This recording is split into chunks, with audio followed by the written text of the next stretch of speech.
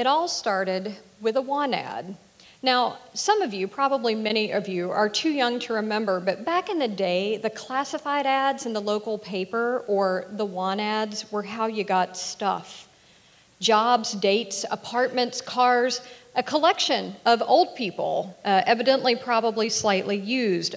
All of that used to come from the want ads, pre-Indeed, pre-Tinder, and pre-Craigslist. It's funny, but for years when people have asked me how I got to be where I am in the investment industry, I've always blithely answered, I just found and answered a want ad in the local paper for an entry-level hedge fund analyst, and I don't know, I guess the rest is history. I've said that sentence probably hundreds of times as if that advertisement placed really weirdly near a personal ad for a single white male, fat, ugly, and bald, seeks women with long toenails was the fulcrum on which my entire professional existence was to balance. As if answering that ad and getting that job and building a 20-year investment career, writing a book, agitating for diversity on Wall Street, as if all of that required no input from me or others before or since, as if it was just dumb luck. Now, my conclusion isn't out of character with my gender. You see, studies since the 1970s show that women have a tendency to attribute their success to luck, while men have a tendency to attribute their success to skill or ability. But surely it can't be that easy, that black and white. You're not either just lucky or good, right? So I decided a little introspection was in order before I got up here to talk to you today, because otherwise this discussion about my professional journey would be the shortest and most boring TED Talk in history, even if I could mention that weird guy and his toenail fetish. But after many hours of contemplation, I did decide, and maybe shockingly, that every success that I've had, whether professionally or otherwise in life, has been based entirely on luck. But not luck in the traditional sense. It wasn't a single happy accident that led me to where I am today, and it certainly wasn't that stupid want ad. But it was rather what I like to think of as a trifecta of luck. There was completely random good luck or serendipity, if you will. There was good luck that was created by other people and given to me as opportunities, large and small. And there was, of course, good luck that I created for myself through what some, evidently based on those studies, mostly dudes, would call hard work and mad skills. Now, the first category of luck was the easiest for me to identify. You see, I grew up poor. And when I say poor, I mean really poor. I like to call it powdered milk poor, because until I was old enough to go to elementary school and see liquid milk delivered in cartons, I thought that milk shot out of cows' udders like talcum powder from my Granny's Johnson's baby powder bottle and was delivered in a box and had to be mixed with water. My mom worked 3 jobs, 2 teaching, and 1 at the Red Diamond Coffee Factory on the weekends, and we were still poor, that kind of poor. But despite my meager beginnings, I was born healthy in a free society to parents who could afford both my powdered milk and, more importantly, the clean water with which to mix it.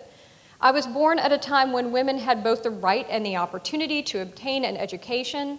I was born at a time when, after my dad left us, my mom was able to get those 3 poorly paying jobs so that she could support my sister and me. And of course, I was born at a time when it was infinitely possible for a child to do better economically than their parents. And make no mistake, all of that is completely and 100% dumb luck. But for most of us whose last name isn't Trump or Kardashian, the simple happy accident of our birth isn't enough to ensure our continued success, and it certainly wasn't for me. Rather, from the time I was born until now, and hopefully for decades yet to come, I've had people in my life who have been creating luck for me, who have been giving me luck. Based on the stories my mom likes to tell the guys I bring home so that she can humiliate me and really scare the hell out of them, she started creating luck for me when I was about 5 or 6 years old and first started testing my voice in the world. At that time, evidently, my entire family went out for a rare evening out at a restaurant, and the waiter came around to take everyone's order. When he got to me, he asked, "What would you like to drink, little girl?" And I looked at him and I said, "I want a Shirley Temple and make it a double." Now, no one knew what to double. in a Shirley Temple. I've tended bars since then, and I can honestly say there is no such thing as a double Shirley Temple. But miraculously, a drink did appear, and even more miraculously, my Southern mama did not take me outside and tan my hide for using my voice, speaking up, speaking out, and speaking back to an adult who also happened to be a male. Or I could look to my junior high school teacher who, for some inexplicable reason, decided to teach a bunch of 13-year-old semi-rural Alabama kids how to research and trade stocks. Certainly wasn't something you typically saw on the Alabama public school curriculum back in the 1980s. But nonetheless, I loved that class. For a semester, I was rich. Of course, it was only on paper, but still. Or I could look to my grandparents who, after my great uncle died, decided to gift me a small portion of his inheritance and even allowed me to manage that money myself. I had a tiny account at a local brokerage house in town. Now that ended up being deeply stupid on their part, to be quite honest, because I learned really early in life that shopping is my cardio, and I dropped enormous chunks of change on 80s fabulous items like the ones you see here. Was I good with money back then? Absolutely not. But did that experience teach me about the basics of money and investing and finance and interest and debt and, most importantly, financial priorities when I ended up having to take out pretty massive student loans to pay for college because, weirdly, my school wouldn't take my fantastic Cyndi Lauper wardrobe on trade. Yeah, it did do that. Or I could again look to my mom, who encouraged me, some might say threatened me, into sticking with STEM at a time when girls have a tendency to drop those topics in droves. Now, Microsoft did a study in 2017 that showed that girls have a tendency to lose interest in math at age 11, and they rapidly lose interest in math around age 15. I made it 2 whole years past that, and at age 17, I started skipping trig class every day to go to the Krispy Kreme with friends because donuts and friends were much cooler than trigonometry. So I, the daughter of a teacher, and I didn't mention this earlier, but quite literally a math teacher, failed 1 6-week period of math on purpose. When my mom found out, she insisted that I make up the work. She worked with me to pull my grade back up to passing for the semester, and she threatened me with a convent if I didn't comply, and so comply I did. But at the end of the day, it was these people and these experiences and others like them that allowed me to luck into that infamous want-ad job. Comfort with money and the basics of finance? Check. Understanding of the fundamentals of the stock market? Check, check. My future boss was even impressed that I had learned so much from my disastrous inheritance experience that I had saved enough at 27 to invest in my first home solo. And how did I even get that job interview in the first place? It was my infamous Shirley Temple big mouth. I still remember my cover letter said that I could learn anything and everything I needed to for the job, and that I could walk barefoot over hot coals carrying a tray full of martinis without spilling a drop. In short, I took the luck that I received serendipitously, I combined it with the luck and opportunity that other people gave me, and then I worked like hell to create a little luck for myself. And in 18 months, I went from stock market neophyte to writing congressional testimony, and from being a fly on the wall in meetings to conversing with reporters from Forbes and the Wall Street Journal. And over the next 20 years, I was able to do a lot of really cool but admittedly geeky things that got me invited to talk to you guys here today. But I don't want you to think that it was all rainbows and puppies and kittens and I'm so lucky moments, because it wasn't, and no one's life is. In fact, for every type of good luck that I've identified for you, there is a corresponding type of bad luck. There's completely random bad luck. There's bad luck that, frankly, other people create and give to you, always a fantastic gift to give your friends. And there is, of course, bad luck that you create for yourself. I've been the recipient of all 3 types of bad luck, most notably all 3 at the same time in 2014 when I was working on my book. At that time, I started struggling with pretty significant anxiety issues and full-on panic attacks, and that was completely random bad luck. I also started having some intellectual property issues at work, which turned into HR issues, which turned into me deciding that I needed to leave the safety and security of my full-time job. And that was primarily bad luck that was created by other people. And finally, as I was trying to build my new business enterprise, I was sending out all these proposals, but I really wasn't doing the best job of following up on them. It just seemed really pushy to try to get people to pay me for my services, and that was nothing but bad luck I created for myself. Needless to say, it was not the most fun 18 months of my life. I pretty quickly figured out, by the way, that you really can't control the random bad luck that may fall into your life any more than you can control whether you're the recipient of serendipity or not. And I do want to say, I did try. I looked at everything from horoscopes to meditation. There may have even been some books on the dark arts in my shopping cart on Amazon at one point before common sense prevailed, and that's the only reason I'm betting there's not an active hellmouth in my backyard at home to this day. But I did figure out there were a few things that I could control, and I decided to focus on those. Number one, I decided that anyone who didn't have at least a semi-vested interest in my continued good fortune, well, they had to go. And so I either let them walk away from me, or I put on my shoes and hit the road myself. Number two, I decided that I could start working to create some good luck and opportunity for myself. Now, I couldn't control when those opportunities might manifest, but I could at least lay the groundwork. And number three, I decided that I could step outside of myself and work to create a little good luck and opportunity for other people who weren't swimming around in the bell jar with me at that particular time. So for myself, I learned to blog, I learned to tweet, I finished my book, I publicized my book, I continued to send out business proposals, I got better at negotiating them, and over time, that portion of my life started to move forward once again. But more importantly, during that time, I decided that I was going to do one thing to create a little good luck and opportunity for someone else every day, regardless of what was going on in my life, good or bad. I kept a list of those things in a notebook so I could look at it and I could be reminded that my life wasn't the most important thing and that other people had stuff going on too. So I helped a former research assistant find a new and better job. I bought coffee for strangers at Starbucks. I had conversations with new money managers in my industry about how to start and grow their business.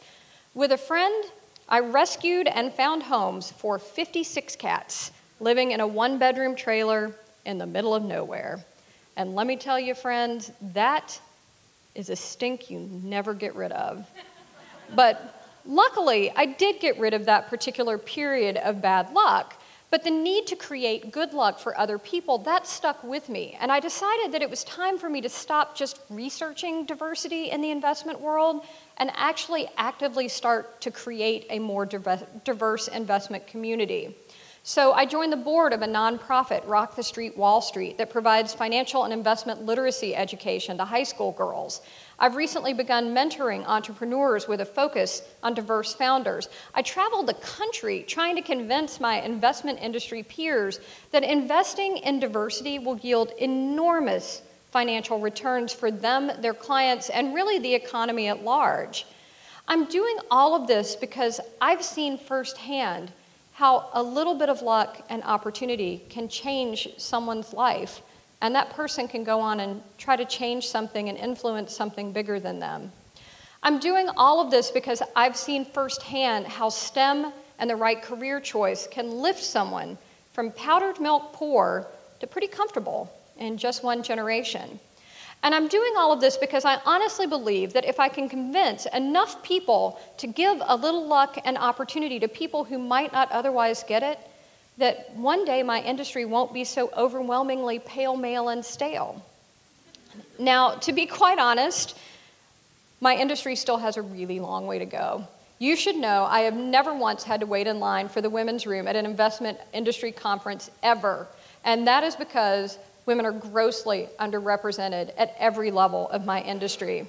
Women are only 35.5% of registered investment advisors, 23% of certified financial planners, 18% of chartered financial analysts, 11.7% of senior private equity professionals, 9% of mutual fund managers, 8% of investment professionals within venture capital, 2.5% of hedge fund managers, and female founders received only 2.19% of venture capital in 2017.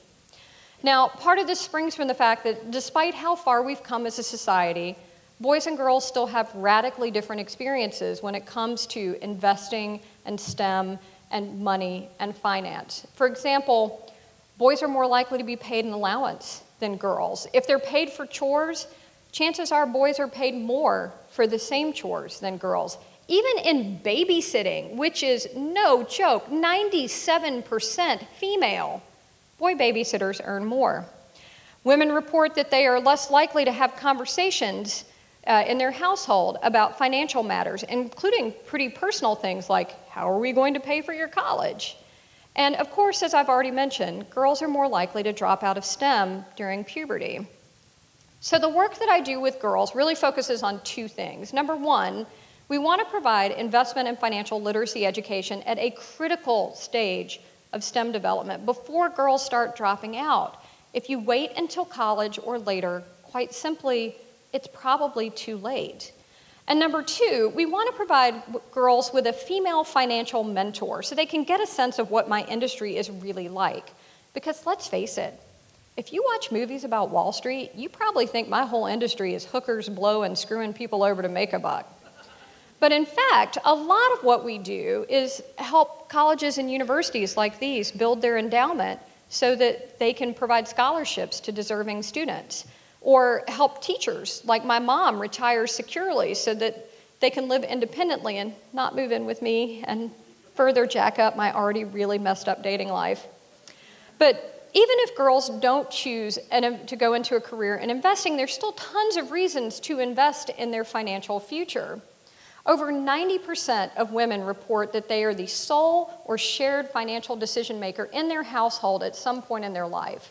Women run 36% of small businesses. Women run companies created 9 million jobs in 2017. Women control over 50% of the investable wealth in this country, and that number is growing to 66% by 2030. And women typically invest a higher percentage of their salary in their homes, families, and communities. In short, women are so money. So we really ought to be good with it, right? And there's proof, by the way, that early intervention actually does pay huge dividends. The girls in our Rock the Street, Wall Street program show an average 97% increase in financial literacy from the start of the program to the end of the program.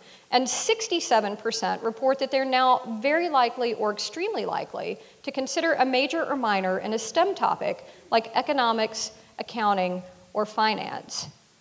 But you don't have to be part of a formal initiative in order to make a difference in the life of a daughter, a niece, a cousin, a friend, a complete and utter stranger. Remember all that stuff I said about allowances and chores and babysitting and just having conversations about money? Any one of you can do any one of those things to create a little luck for someone else.